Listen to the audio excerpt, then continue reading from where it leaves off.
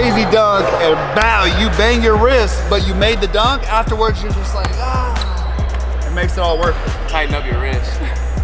But it actually makes it stronger. Like I used to sit at home and I'd have this little wooden, like a little round wooden stick, and I used to smack my wrist like that, just so that way it mentally would just make me used to that. Because there was some dunk contest when I first started when I hit the rim and we're outside of California and it's cold. Then you don't feel like touching the rim after that again, and then you end up missing your dunk, and then it's either you're gonna miss the dunk and go home with nothing, or bang your wrist and make your dunk and make money. So what are you gonna do? You know what I mean?